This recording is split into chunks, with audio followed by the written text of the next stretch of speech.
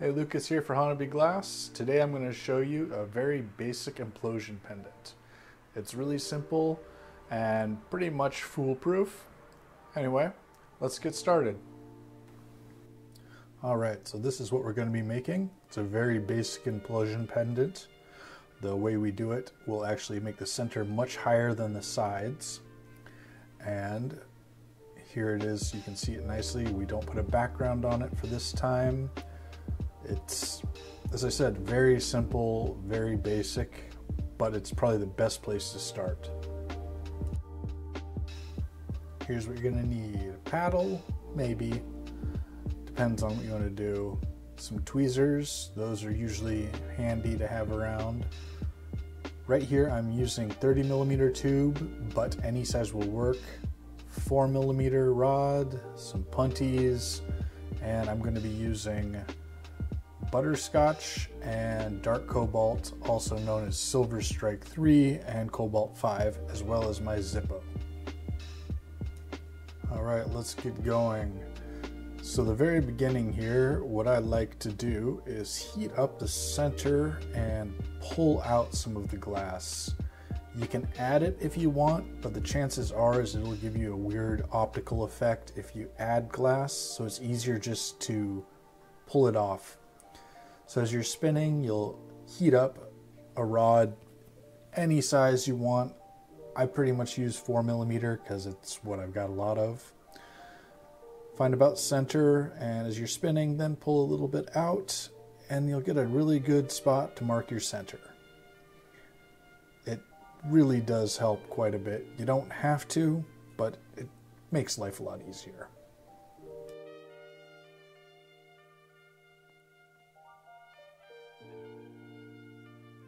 So here's my butterscotch or Silver Strike something or other from Glass Alchemy. They're basically the same colors. You can do whatever pattern you want. The general idea is to create concentric circles. You can put the dots in between them. You can do whatever you want to do.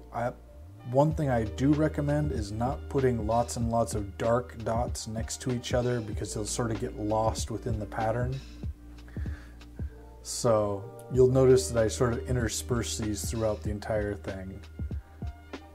And one of the big parts about this specific way of doing an implosion that makes life easy is you're starting out with everything being exact same thickness. You're not blowing up a bubble. You just close a tube and make the front of it equally thick as the rest of the tube, which will help so much when you are melting later.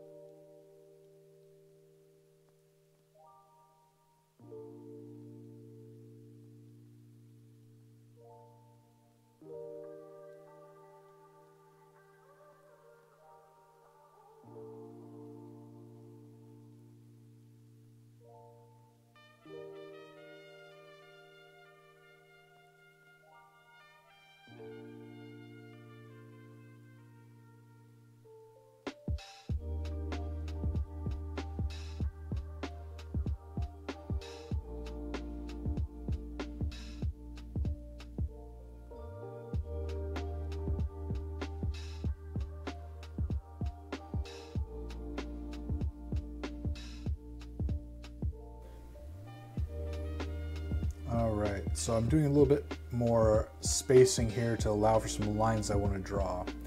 All of the dots that I have on the front part of this are going to be very deep within the pendant.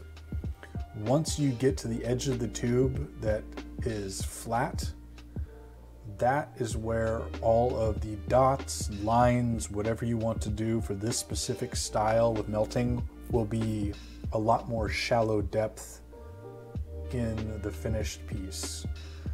So up until you get up to the shoulder, or the part where it starts being the exact same diameter as the rest of the tube, most of those dots will be fairly deep within. Obviously the center ones are going to be the most deep, but this is something I'll talk about in other videos when I do some different versions of implosions. And here I'm going to just draw down some lines. I'm going to try to get them as close to equal all the way around, and you'll notice I stop and reheat everything because I kind of didn't think about that beforehand. But it's a good idea to keep everything nice and warm so no cracks happen. Anyway, back to the lines. Try to get them equal length. The nice part about this style as well, since these are going to be on the edge of the pendant and we're not going to melt it all the way to a single point, if you're, a millimeter, half millimeter off, it's not going to hurt the actual look of the pendant. It's pretty forgiving like that. And once again, like I said, this is pretty basic and definitely the best place to start for making some nice cabs, pendants, whatever you're gonna plan on using them for, marbles or the like. So anyway, just doing some more with the caramel, however you want to pronounce it. Then we'll be doing some dark cobalt ones in between, and I will start talking once again and explaining a bit more when we're coming to the melting.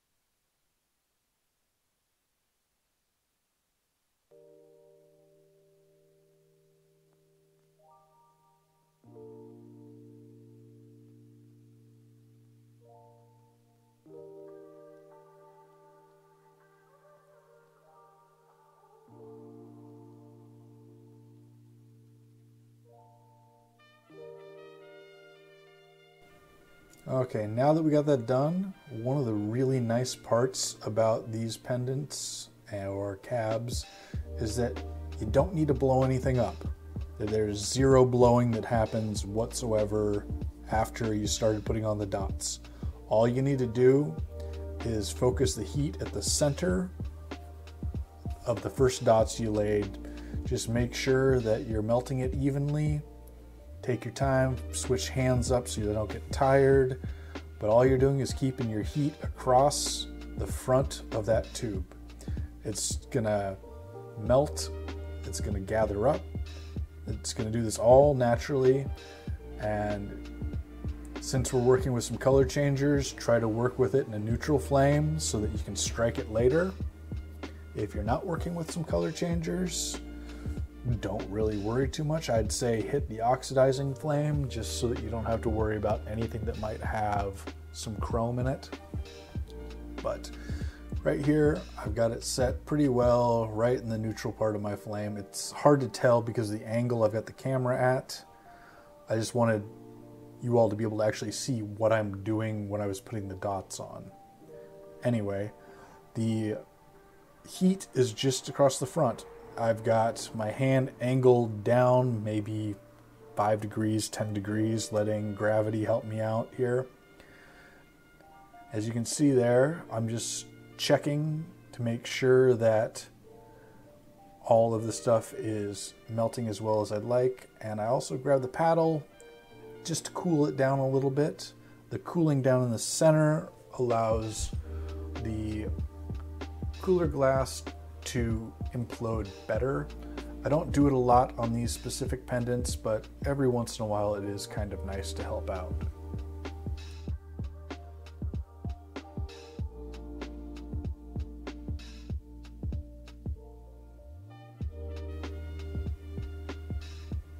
And there we go. You can see it cooling down. Give you a quick look. So you see how the lines are all the way down at the bottom right there.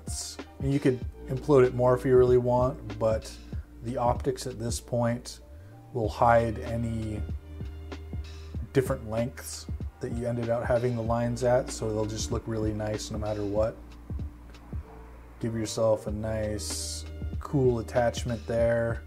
If you're planning on directly adding it to a piece, you can do a hot seal with some colored glass or whatever. Right here now, I have the heat right on the edge where the pendant cab is going in.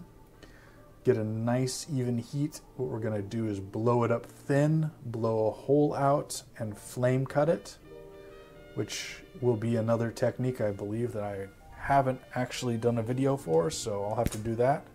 Give it a good puff, pull as you're blowing, and pop.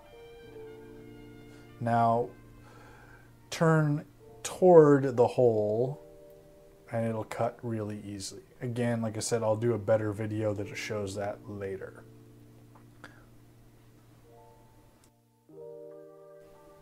And now grab yourself some 4mm, 5mm, whatever rod you're comfortable with, and you're going to heat it, and you're going to turn it away from yourself as you pull the glass off.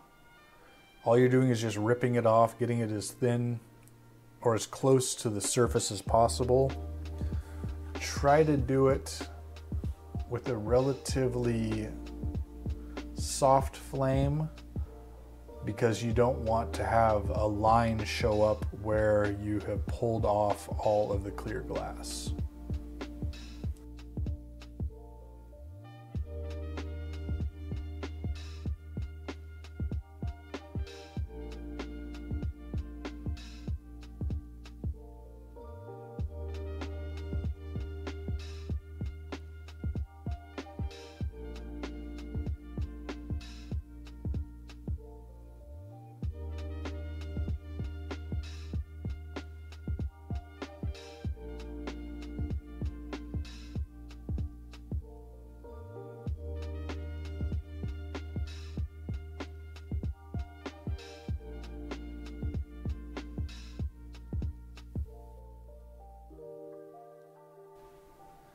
This part is going to take some time, so you're going to need to have some patience. Don't get it too hot. Make sure you just take your time and melt it till it becomes nice and round. If you want a nice high magnification effect, after you melt it, just allow it to slump, or, basically hold the back of your hand more down so you got a nice angle to it. But there's another way of doing the melting, which I will show in another video, that I personally prefer, because glass does have a bit of a memory and it will show off ripped off areas and things like that. So the trick is to make sure everything is fully melted. Anyway, as I said, that will be another video down the road. So here we are. I'm just going to melt it all in, and I'll show you right at the end what we are. And you've actually in fact seen the pictures and the videos at the beginning of this one.